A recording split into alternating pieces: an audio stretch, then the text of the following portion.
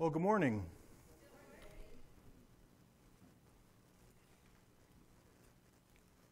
We are continuing in our series through the book of Galatians today. And so if you have your Bibles, you could turn to Galatians chapter 2. I will, of course, read our text as typical and then pray for us, and then we'll get into it. And just as a reminder, this is the Word of God.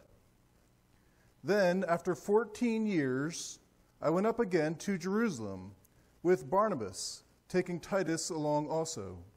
I went up according to a revelation and presented to them the gospel I preached among the Gentiles, but privately to those recognized as leaders. I wanted to be sure I was not running and had not been running in vain. But not even Titus, who was with me, was compelled to be circumcised, even though he was a Greek.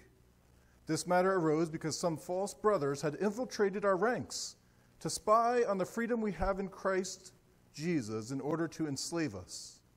But we did not give up and submit to these people for even a moment, so that the truth of the gospel would be preserved for you. Now, from those recognized as important, what they once were makes no difference to me. God does not show favoritism. They added nothing to me. On the contrary, they saw that I had been entrusted with the gospel for the uncircumcised, just as Peter was for the circumcised. Since the one at work in Peter for an apostleship to the circumcised was also at work in me for the Gentiles.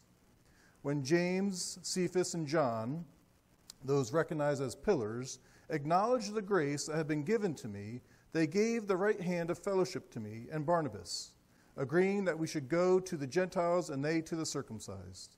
They only asked that we would remember the poor, which I had made every effort to do. Let me pray for us. Father God, I thank you for your enduring word, as it states here, that we agree to the word, that we all are in one accord with what Scripture says. And I thank you, Lord, that it has been preserved for over 2,000 years, and we can rely on this. Father God, I thank you so much for that. And I pray, Lord, that you just encourage and equip your church to be united around the gospel of grace. We thank you and pray all of this in Jesus' name. Amen.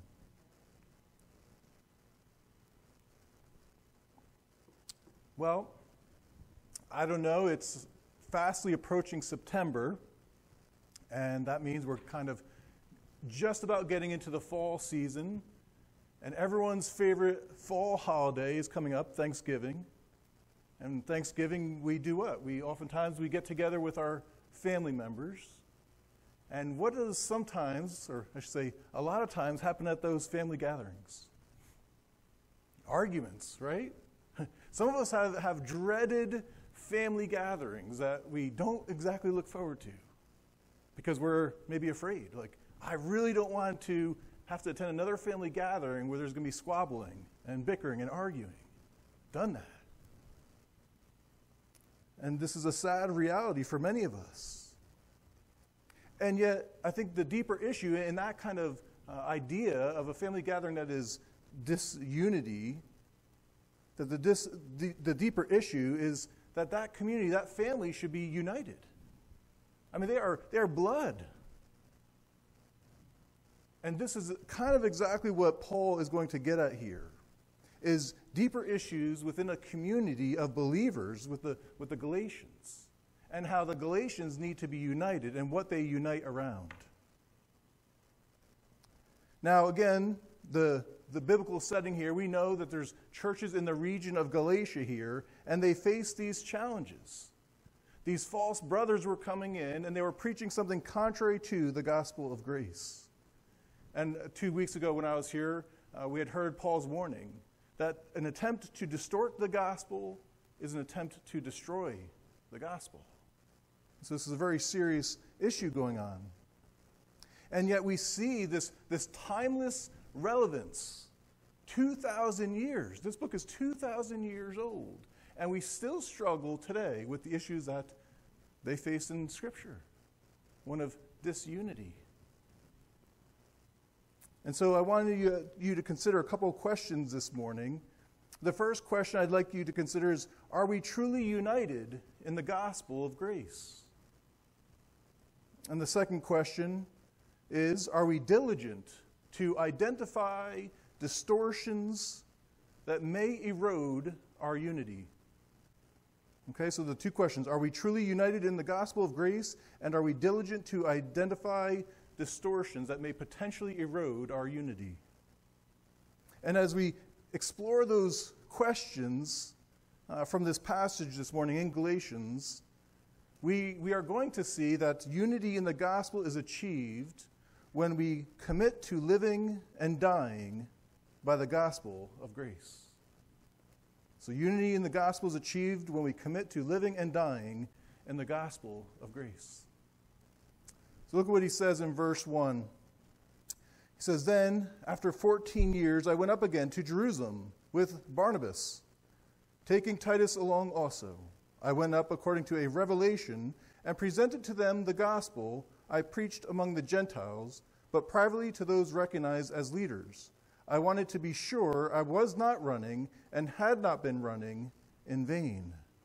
He went up again, it says, meaning he went up a previous time. This is referencing Acts chapter 15, where there was a dispute in Antioch.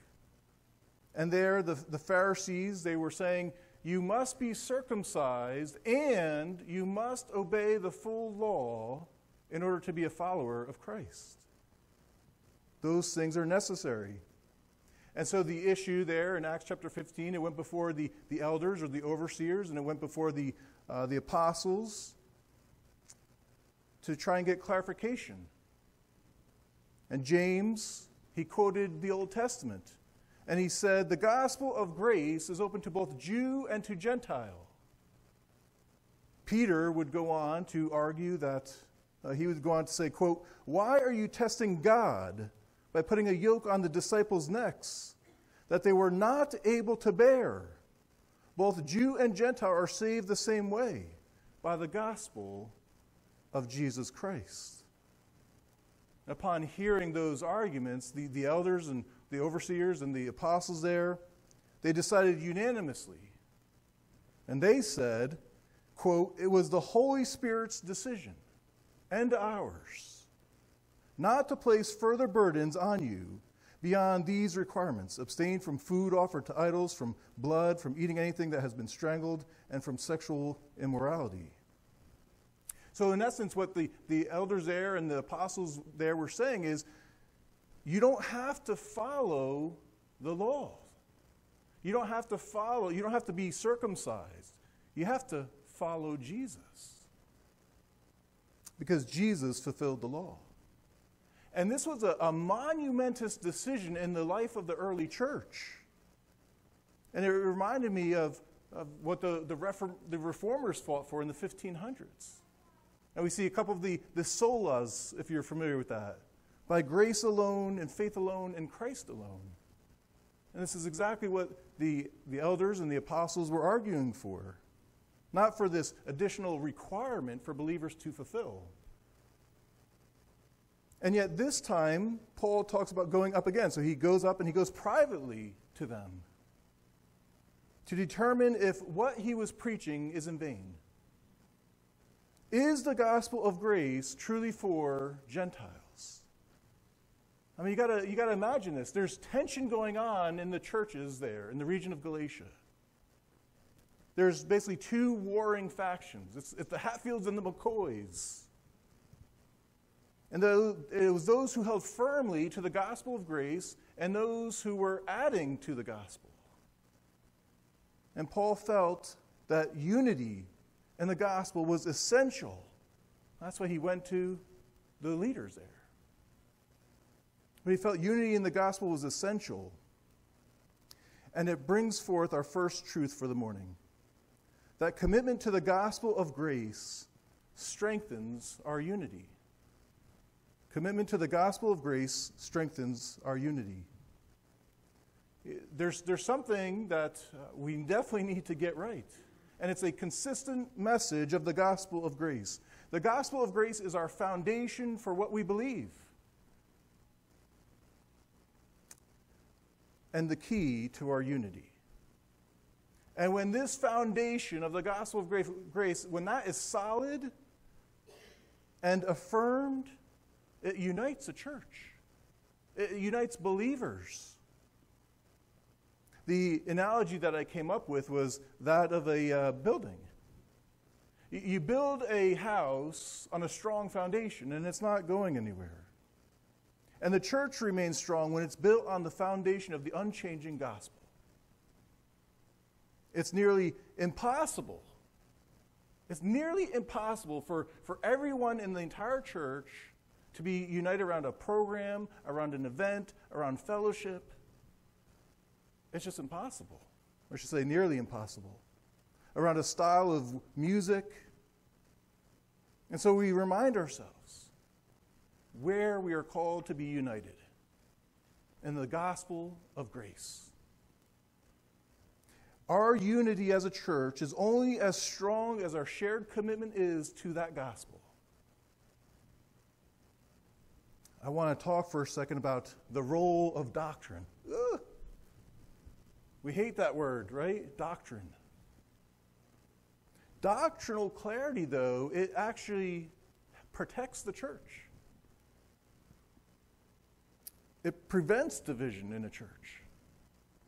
Because you know going in where the church stands. I mean, could you imagine if the church believed one thing and maybe a group of believers believed something else? It just wouldn't go well. So doctrinal clarity actually prevents division because people would know where we stand as a church. Philippians 1:27 says, "Stand firm in one spirit, with one mind, striving side by side for the faith of the gospel." It's a shared commitment to the gospel. And this has very practical implications for us as a church body.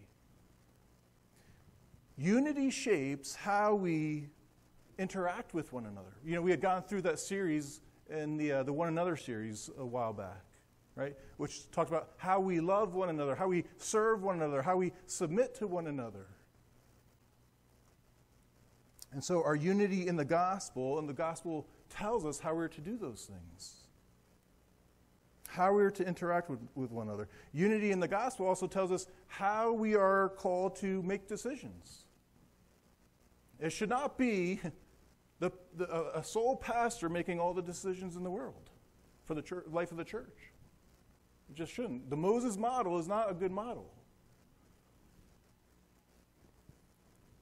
It tells us also that in terms of how we make decisions, but also how we, approach ministry. And that's why we take a look at ministry and how we're doing ministry. Because we need ministry, whatever ministry efforts we're doing, to be united around the gospel of grace. And if it's not, we've kind of missed the mark on that. So everything we do needs to be united in the gospel. And these are some of the practical implications of that. And this morning, and moving forward, we have an opportunity. And the opportunity is to confirm the gospel of grace, just like Paul did when he went to the leadership. And to recognize that our church is strengthened when we're united. And that also strengthens our witness to South Cumberland and even beyond. So this is really important that we get this right. Look at what he says actually in verse 3. He says, "But not even Titus, who was with me, was compelled to be circumcised, even though he was a Greek. This matter arose because some false brothers had infiltrated our ranks to spy on the freedom we have in Christ Jesus in order to enslave us. But we did not give up and submit to these people for even a moment, so that the truth of the gospel would be preserved for you."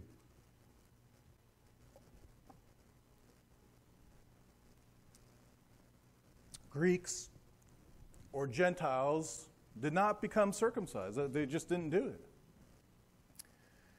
And he's saying here that Titus and himself, they stood firm. Right? Titus stood firm, right? Titus said, "I am not going to do that. I'm not going to be forced into that." And the problem really was that these false brothers had come there, and they were dishonestly teaching and trying to persuade to do something. And it was contrary to the gospel of grace. And this was a big issue. And the way the Greek is written here, it's they had purposefully intended to do this. They had set out to do that. And what they were trying to do was just absolutely terrible. Because I think I'd given the analogy, again, maybe 2 weeks back, but the analogy of when someone was in the jail cell and then they go out into this beautiful, wonderful field, and then they turn out from that field and they go back into the jail cell. And that represents the freedom we have in Christ. And then when we turn from that, we become enslaved again.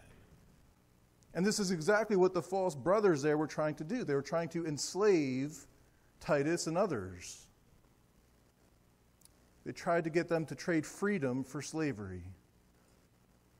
But you notice what Paul and Titus do. They do not yield to that. They don't submit to that false gospel that's being preached to the churches in that region. All in an effort that the gospel of grace would be preserved. There's this idea that the gospel of grace is passed down from generation to generation, and look what we've got today.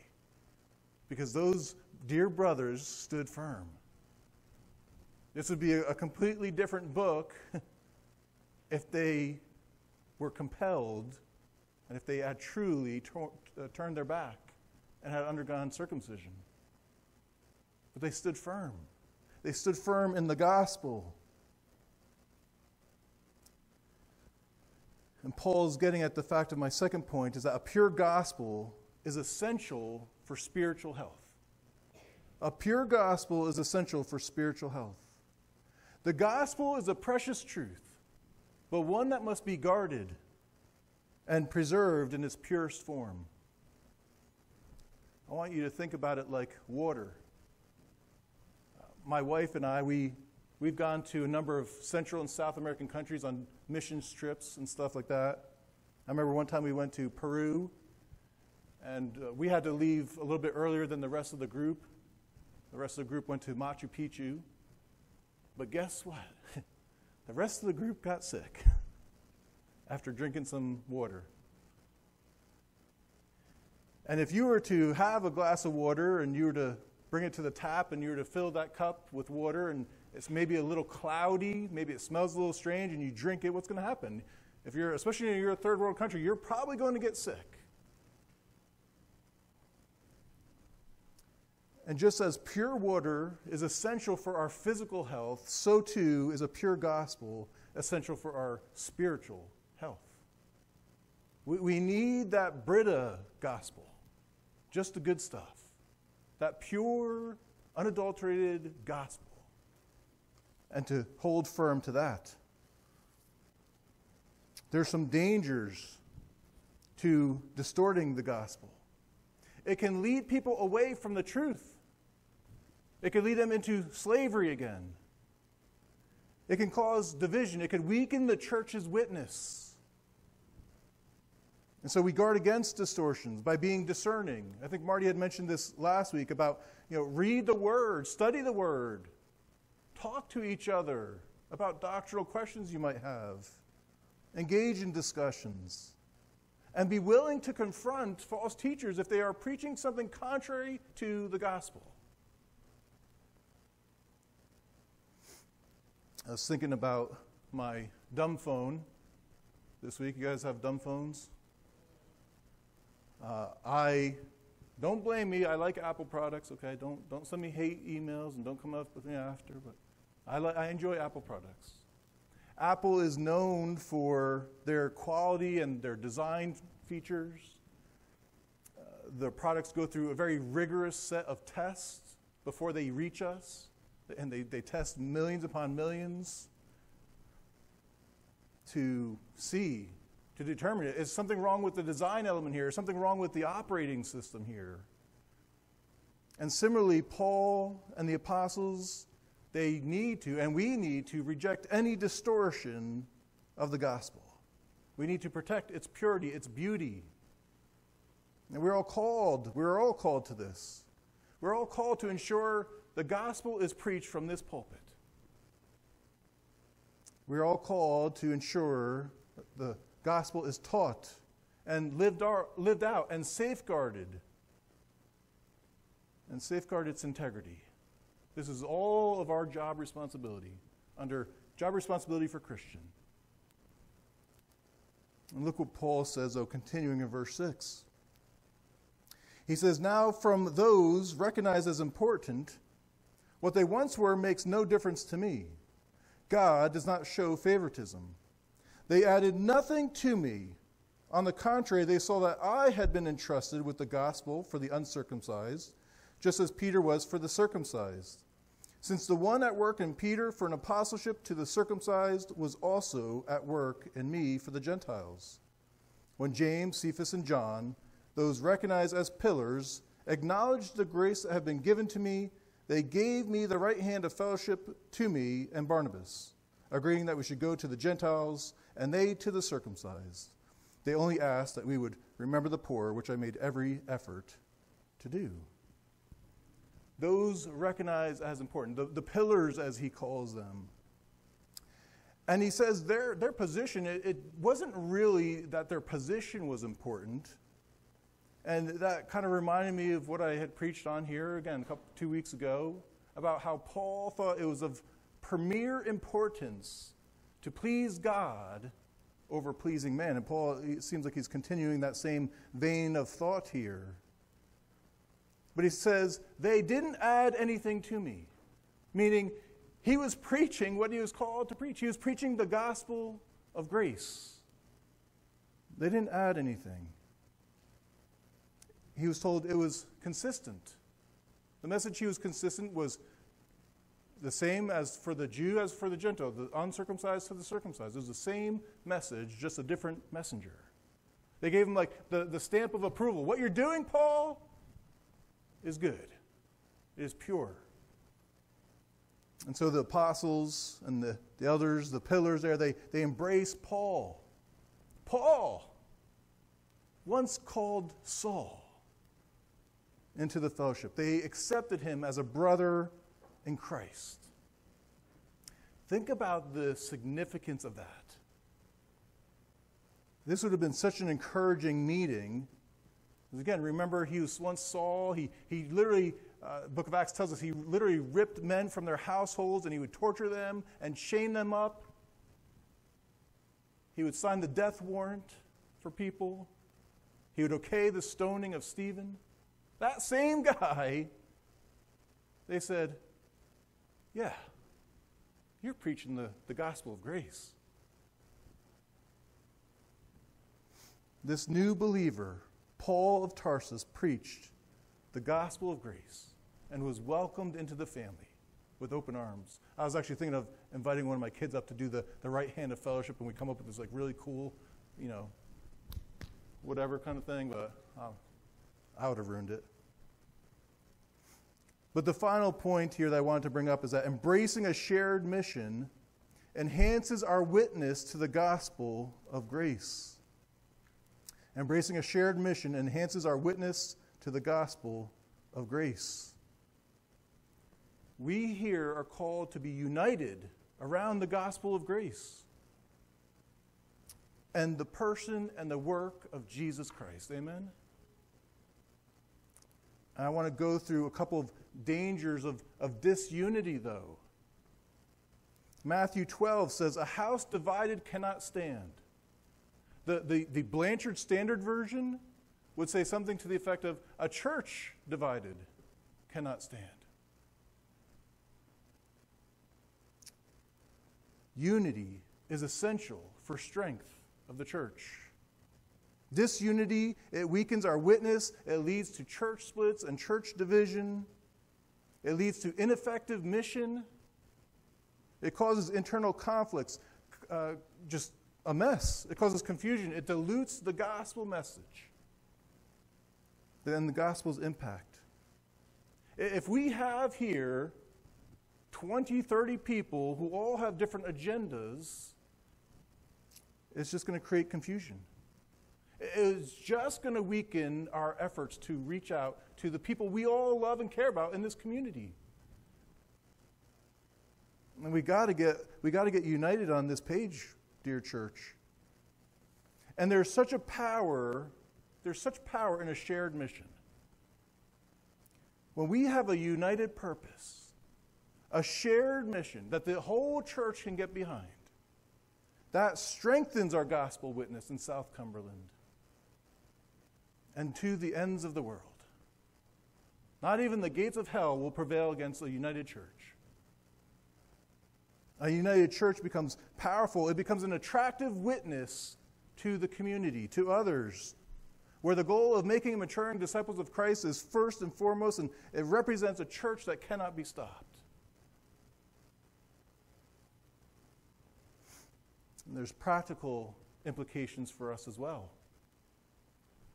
I know there's going to be more discussion on this, definitely more next week and in the weeks following.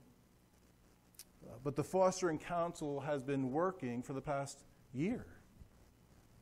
Very hard. I know they've been working very hard. Countless hours upon hours. Like a ton of hours. They've been working on trying to come up with and trying to create that united front, to create a culture that's grounded in Scripture, that's grounded in the gospel, from the Constitution all the way down. This has been their goal. And we, as the Church of Second Baptist, we are called to embrace a shared mission that the Fostering Council is attempting to work on. Now, you might say, well, why is that important? Because unity in mission leads to an unstoppable and effective witness to the gospel. Being united is a good thing. It makes the church strong. People will be attracted to that. I was thinking of a little history. World War II, perhaps we've got some World War II buffs in here. But after World War II, some European countries, they basically decided to band together to form the European Union. And they did that to prevent future conflict, maybe potentially World War III. And when they were doing so, they developed common policies and economic standards and cooperating agreements. You got to understand that each member nation, they have their own language. I'm sure they have their own self-interest. And yet somehow, some way, they were able to reach a consensus and come together. And the apostles and Paul, they achieved a very similar thing. They achieved a united understanding of the gospel message and its importance. And they understood their mission. This one is going to speak to the Jew, to the uncircumcised, and this one to the circumcised. We're on the same goal. We're on the same mission. And we are called to do that very same thing. To be united and in agreement with the gospel message. I look at the Galatian church and I see that those churches were not united. They were turning to a different gospel. And this morning we have a chance to reflect on what Christ has done for us. And in Christ, how we've been united, we've been brought together by his sacrifice on the cross that he made for all of us here. And barriers that would seek to divide us have been torn down when he did that. Christ is our peace, and whom we are united to. And in doing so, we're united to each other. Unity in Christ, though, is not something that we just passively enjoy. We have to work towards it. It's something we actively pursue. And this is why, folks, this is why confirming the gospel is so essential. It's so crucial. It fortifies our unity in grace. And when we guard against distortions, it preserves the purity of our faith. It strengthens our own faith. We stop doubting God. We stop doubting His Word. And it also ensures that we remain rooted in the true gospel. And as we embrace this shared mission, it strengthens our witness as we stand united in what Christ has accomplished on the cross for all of us, for this entire church. There's one other thing, though, that I wanted you to be aware of, and that is that Christ gave all of us here the ministry of reconciliation. And He empowers you. He empowers us to seek out those who we've been estranged from. Just like that illustration I gave before of the Thanksgiving dinner. He empowers us to seek out those we've been estranged from those who we might need to mend broken relationships with. And that might be a simple phone call and say, "Dear brother, I'm convicted of what happened between us. I hope you can forgive me."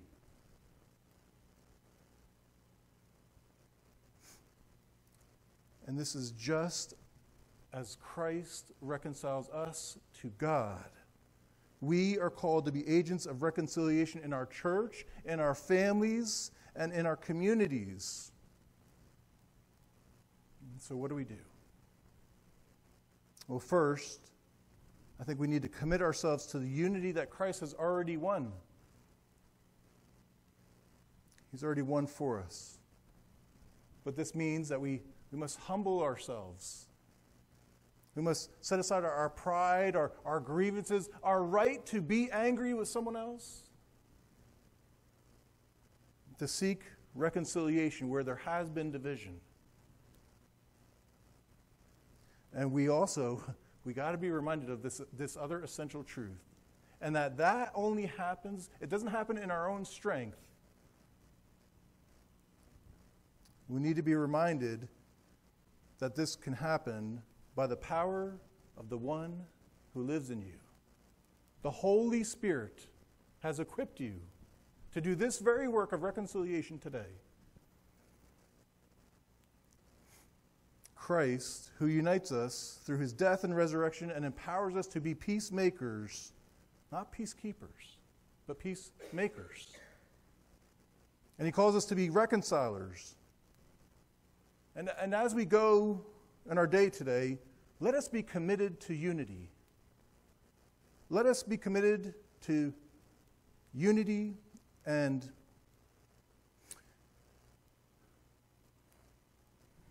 I'm getting a little emotional because I know what you've gone through.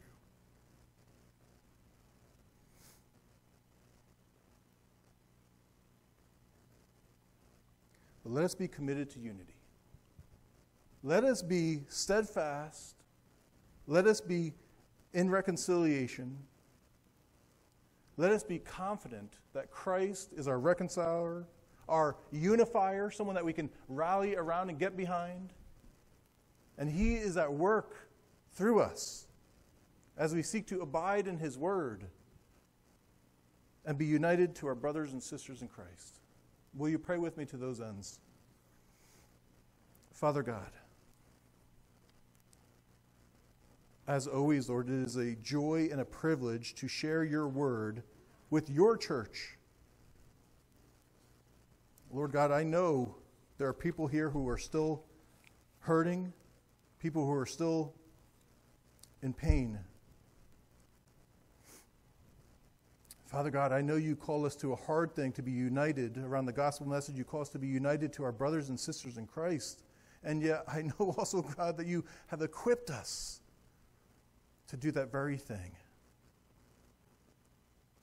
I pray, Father God, that your church would consider how to do that. Again, maybe it's a simple phone call.